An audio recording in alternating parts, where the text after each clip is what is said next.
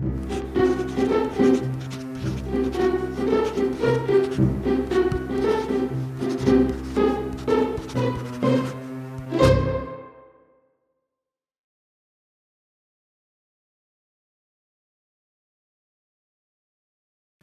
guys, what's up? How's it going? Today we're gonna go over how to draw a beetle. Just to kind of give you kind of a vague idea. I'm gonna draw my favorite beetle, but there's a bunch of different, there's like hundreds, what isn't it, like thousands or something, types of beetle. So we're just gonna go over one, which is the rhino beetle, which is like my favorite kind. Just to get an idea of like the generic beetle. The generic beetle, just a few of the 101, has kind of like any bug, has a three. Let me see. Can you see that? Has kind of three sections. There's the head. There's the thorax, which is that middle section, really. And then there's the abdomen, I believe they call it. The back part of the beetle. Kind of splits into two with the wings. The rhino beetle is kind of a little bit more compressed. And then there's also three sets of legs. Tends to be three sets of legs, and then and then there's antennae, the ones in the front. But it tends to be three sets of legs on the side, any which way. But let's get into the rhino beetle, because I really love that thing. And I'm gonna draw it from the side view.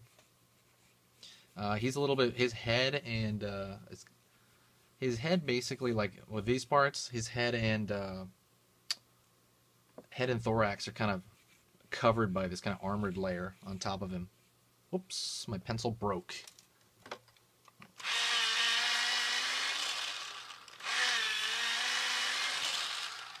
Alright, let's sharpen that there.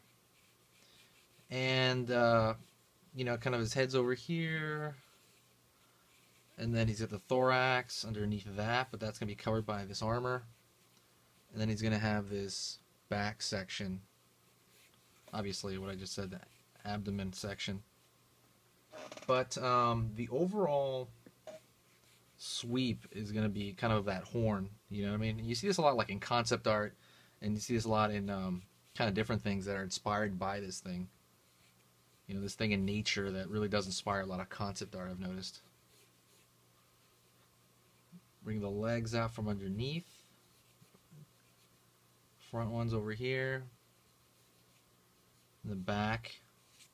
We'll kind of go over those in a bit in terms of the shape.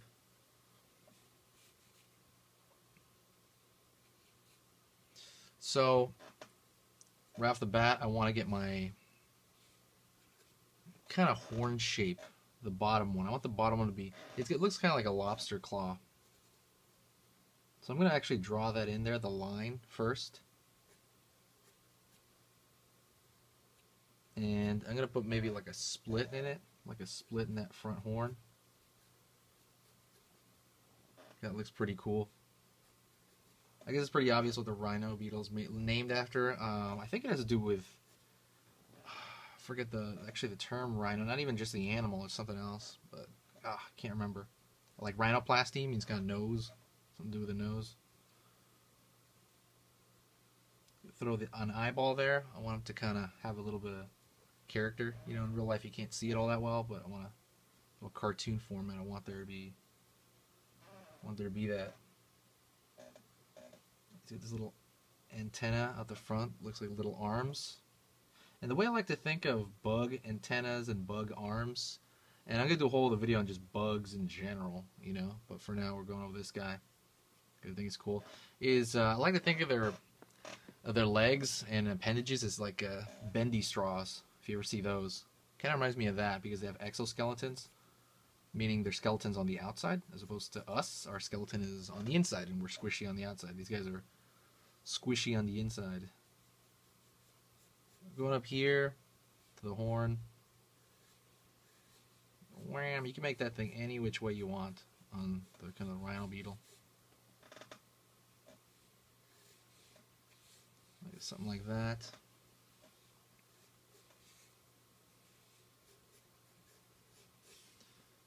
down.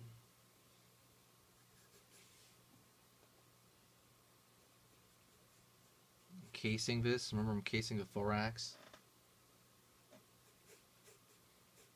It's weird too. I never. I mean, I guess I did find the importance of drawing bugs, obviously, because bugs are cool, and like I said, they're in all kinds of stuff. But I didn't really draw a lot of bugs when I was younger. I should have. Remember, the back is split because there are wings underneath that, making room for that arm there, one of his little legs. And I'm remembering that bendy straw. Or if you've ever eaten like crab legs, you know what I mean? They kind of, you just remember that shape, you know what I mean? You can kind of remember the bendiness between each joint.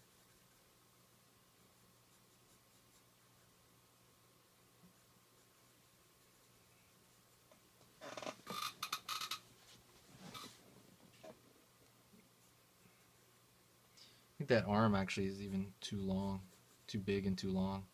I might shorten that up.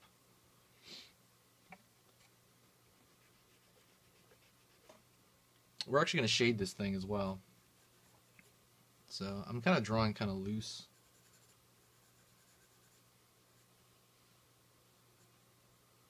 Down here, one of his hind legs. And especially if you draw from like a photo, always notice the shape that the legs make. It looks like it's a little counterintuitive. You know what I mean? You think it would bend one way, but in reality it bends the other. And in some ways it doesn't really matter. I don't know how to say that. It doesn't super matter which way you do it because they do kind of go both ways, you know? So it's not a really big deal.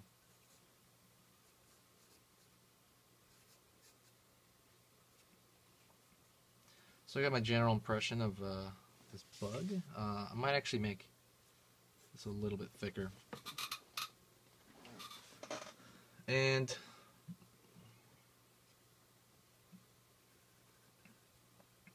what I'm going to do is I'm actually going to start shading this bug. So the bug's going to be black. And I'm going to use the side of my pencil over here to shade on the side. I'm thinking of this as kind of a cone. I have to think about this as a simple shape, kind of like I'm drawing anything. You know, I told you in another video, when I'm drawing anything, I'm thinking of the simple shapes, always.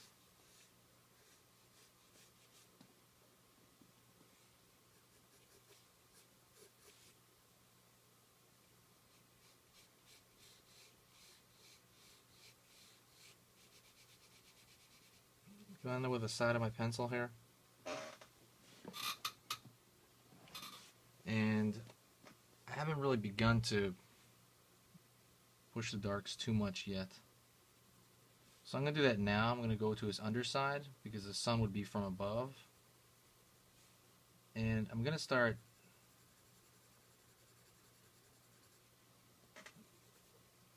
bringing out the dark shapes, kind of to ground the image to begin with. I probably should have done it before I did that.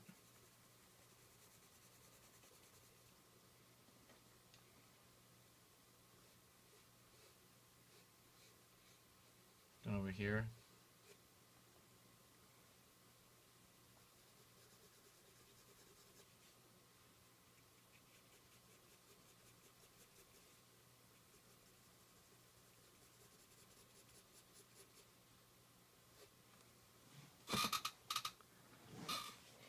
Continuing to also treat this as a simple shape.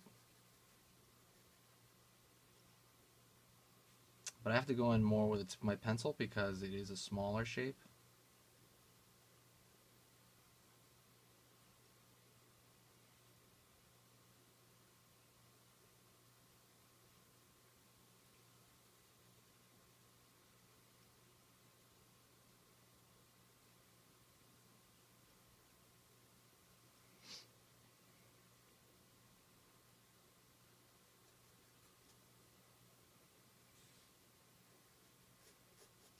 Sorry, I'm being a little bit quiet right now.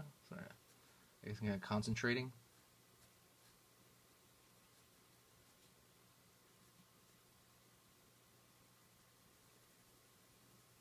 When you're doing these shapes, try to keep conscious of how these things look like in 3 dimensions. You know, and always keep that in mind, you know, that these things are in front of you, kind of like, how would you see this in your mind's eye, you know? How would you try to convince somebody that this is a 3-dimensional object? But just kind of think about that. Even if it doesn't turn out like that in the end, try to keep that in mind. And that will kind of help guide you a little bit instinctively. That's how you kind of build instinct through the experience of trial and error.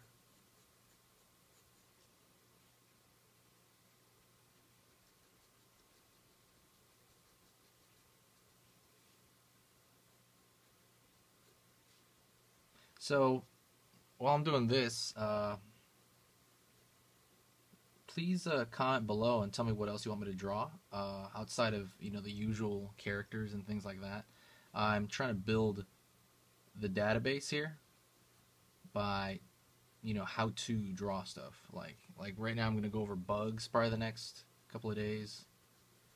I want to go into cars. I want to go into, you know, anything you want to draw, want to be able to draw. I kind of want to teach you how to do it, you know what I mean? So please let me know in the comments below. What is it? Like a simple thing. Remember, we're already doing superheroes. We're already doing stuff like that. You know what I mean? I want to know more just simple stuff. A dog. Dog would be a good one, right?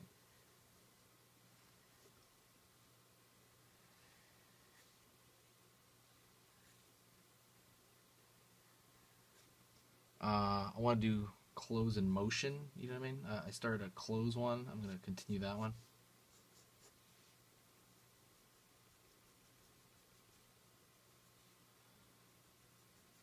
More going over the basics. Yeah, there's a lot to do. So as I'm doing this shadow, I'm kind of leaving this light rim, this kind of rim light, to show that it's kind of reflecting a little bit, and it kind of makes it look a little bit more like it's a black surface. And it's actually a good tool to shade, by the way. Like if you really learn, oh yeah, shading, that's another video.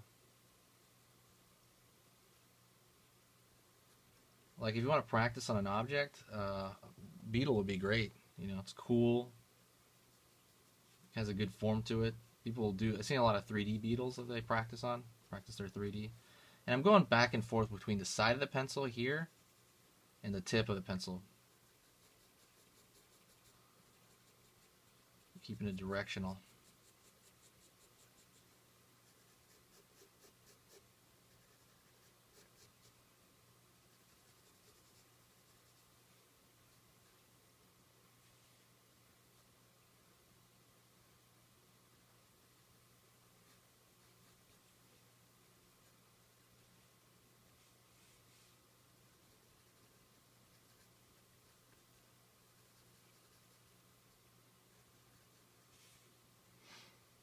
Pulling out some darks toward the bottom. Again, like I said, that's to keep it grounded.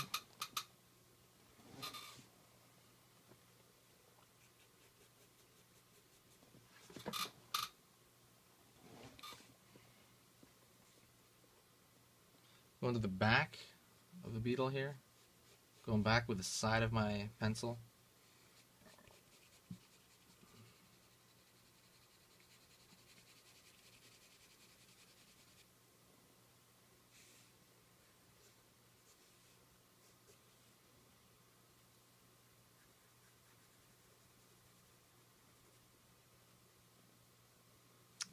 Pushing the darks here.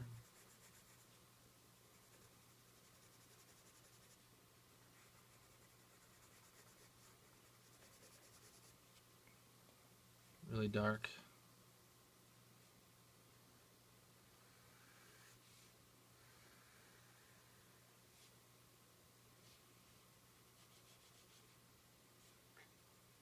Keeping in mind these are split in two in the back here. And actually, Like I said, there's a lot of just really, really simple shapes here with this particular bug.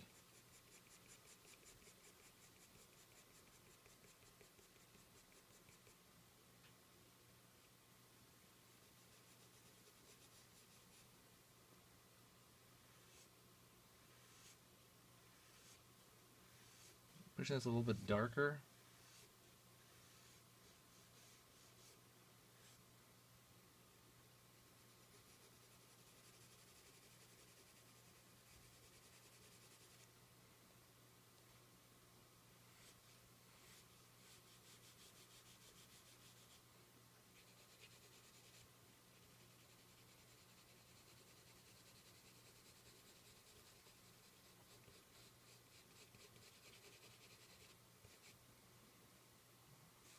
Pushing things a little bit darker, trying to make it seem like this is a black colored bug. Let's go into the legs, I'm thinking of them as simple little cylinders. Again, thinking of that crazy straw.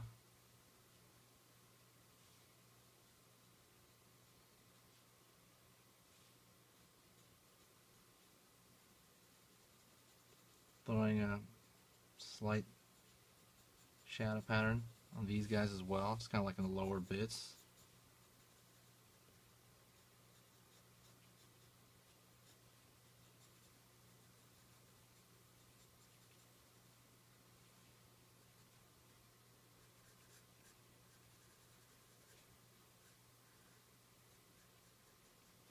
Same thing here.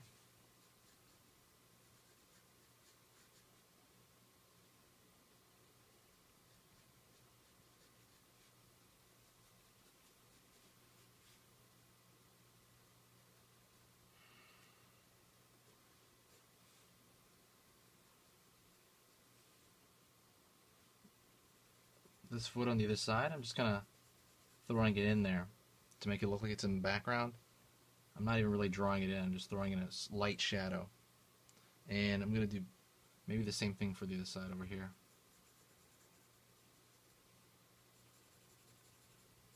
Just throwing in there, see, light shadow. I'm not actually drawing in the leg. That's kind of a way of cheating it in there. And I'm just going to look at it right now, and I'm going to probably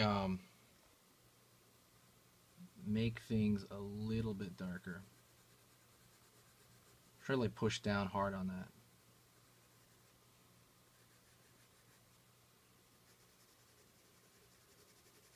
Like I said, the dark gives it contrast, and contrast is good, usually.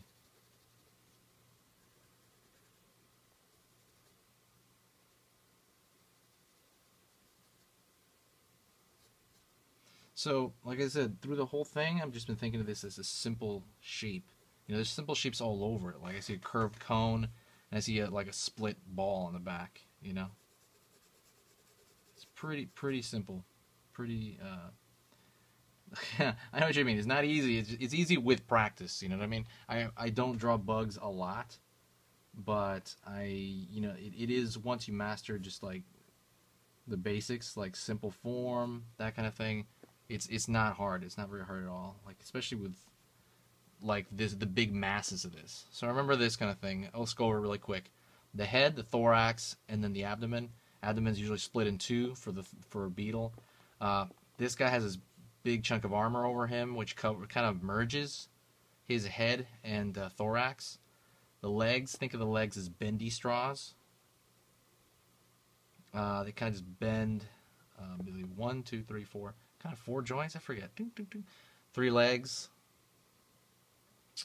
It's kind of weird on the joints on the legs. Sometimes it looks like they only have one. I usually tend to think of them as like kind of split in two, and then the rest is kind of wiggly. It can be kind of anything, especially the front legs.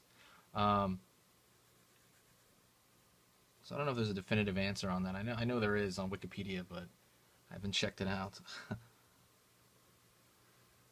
And I'm throwing a thicker line around it. And basically the pencil I'm using, this is basically a colored pencil, but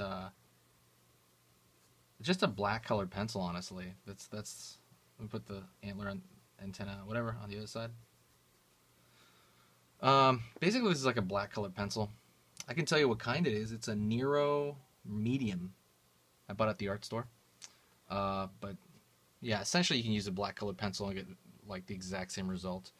Just kind of practice. I'm gonna go over a shading video very soon. So, like I said, please request maybe some subjects that you want to go over. I'm gonna probably go over bugs in the next couple of videos. We'll see. Probably go over the spider, things like that. So, thanks a lot, guys, for watching. I really do appreciate it. And please, you know, please say hi. See ya.